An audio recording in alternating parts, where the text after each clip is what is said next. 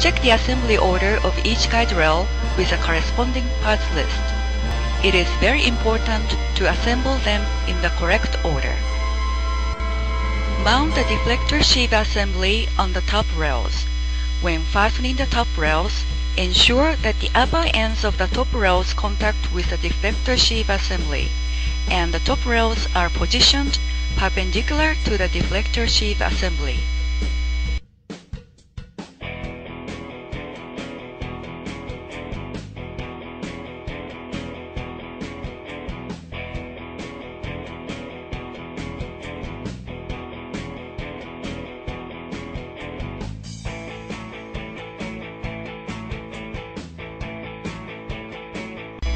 When connecting the guide rails, ensure that there is no gap between the guide rails.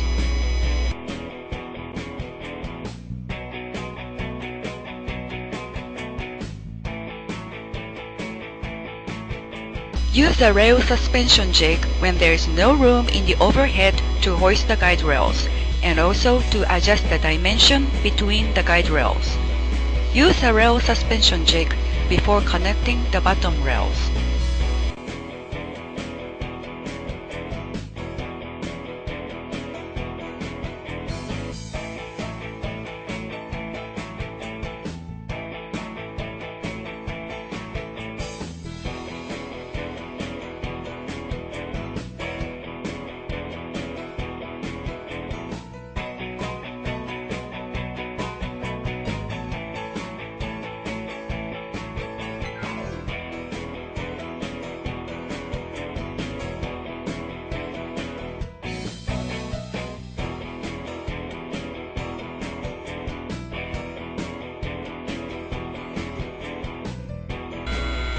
Confirm that the deflector sheave assembly is horizontal using a level.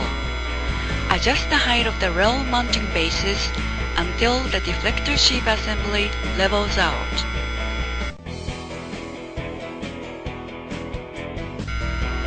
When mounting the rail brackets, ensure that the brackets are horizontal and adjust the dimensions between the rail brackets and the hole reference line.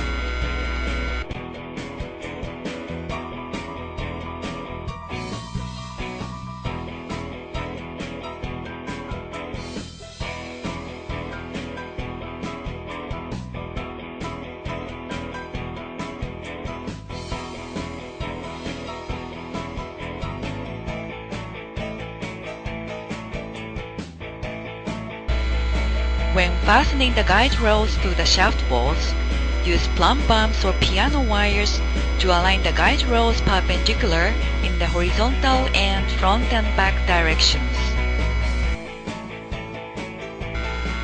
Confirm that the machine beam frame is horizontal using a level.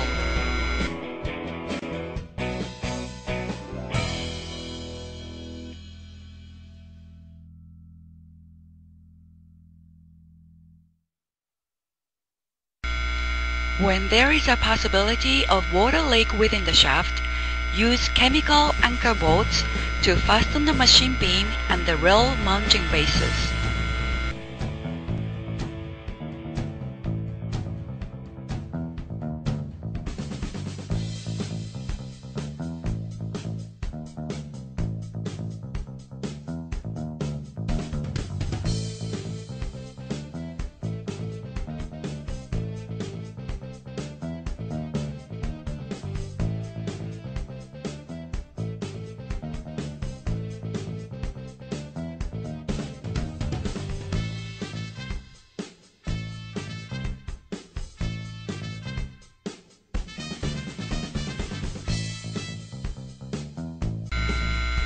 Fasten the pit equipment using a total of 6 anchor bolts.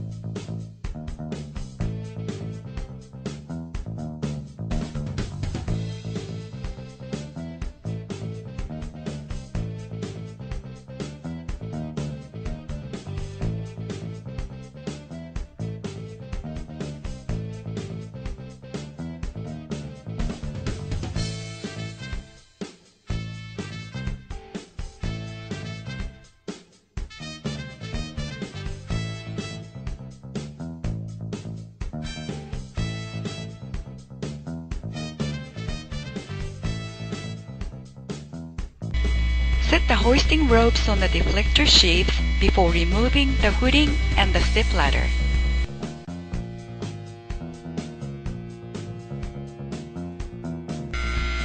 Fasten the rope retaining bolts when the hoisting ropes have been set on the deflector sheaths.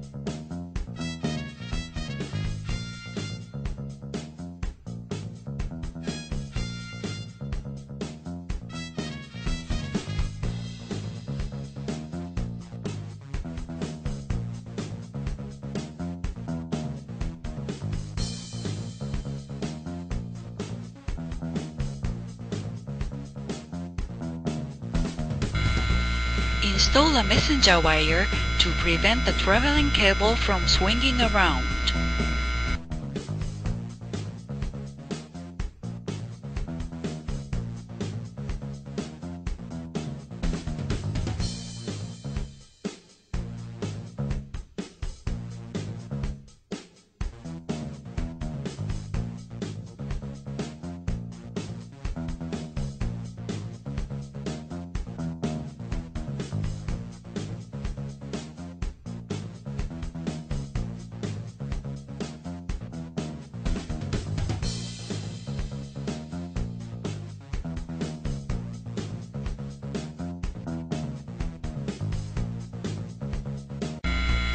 When installing the sill bracket, check the dimensions between the bracket and the guide rails, and at the same time, consider the floor height of the entrance.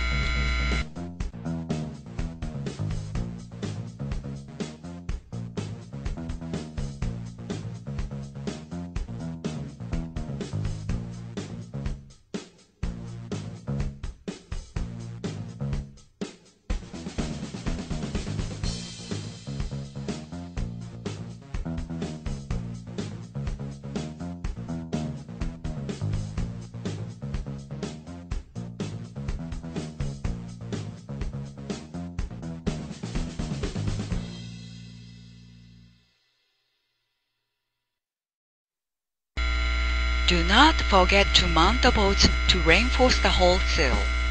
Always use fingers to insert the bolts so that the whole sill will not be damaged. When installing the entrance units, align the position of each unit and ensure that the unit is perpendicular in the horizontal and front and back directions.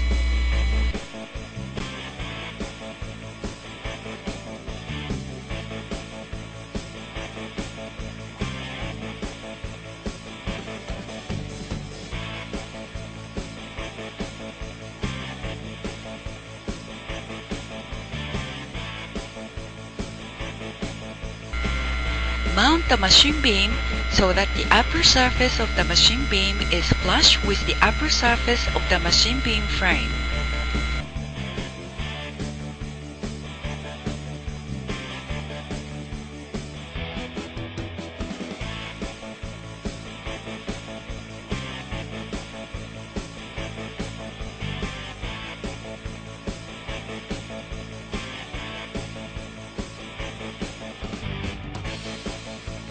Use a steel plate of 5 mm in thickness to adjust the clearance between the guide rail and the clamp.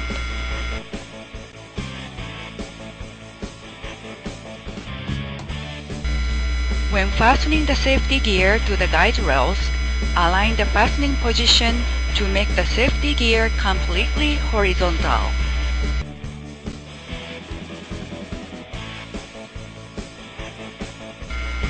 When installing the upright pillars, ensure that the pillars are perpendicular to the floor in the front to back and right to left directions.